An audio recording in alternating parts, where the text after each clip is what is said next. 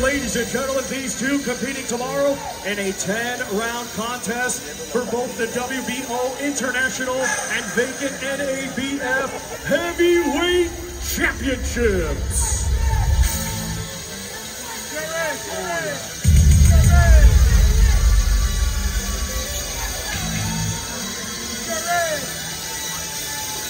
These guys taking it heavy.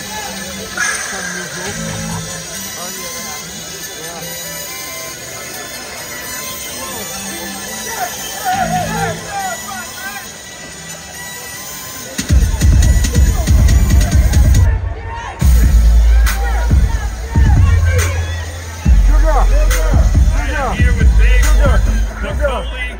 Your opponent has been described as the next great American heavyweight. How good do you think Jared Anderson is? We'll find it tomorrow, and they're talking over everything over now. So just on the fight tomorrow. To all the American fans here that may not be familiar with you, how would you describe your boxing style?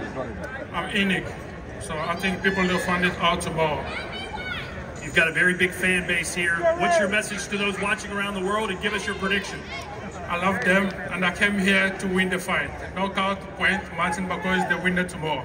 All right, who thinks Smart Bakole is going to win this Saturday night? He'll be taking on Jared Anderson. Over to Chris Mannix. Jared, you're giving away some swag out there to this fan base. Think you're going to make some new friends tomorrow night? Definitely. I think I'm going to make a lot of new friends, everything.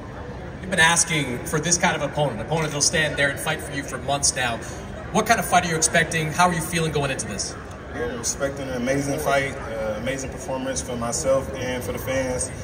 So I'm just expecting to go out there and show what I'm made of. You got a new man in your corner in Sugar Hill Stewart. What has he been able to add to your game during this camp? You'll see Saturday night. Good luck, Jared. Thank you.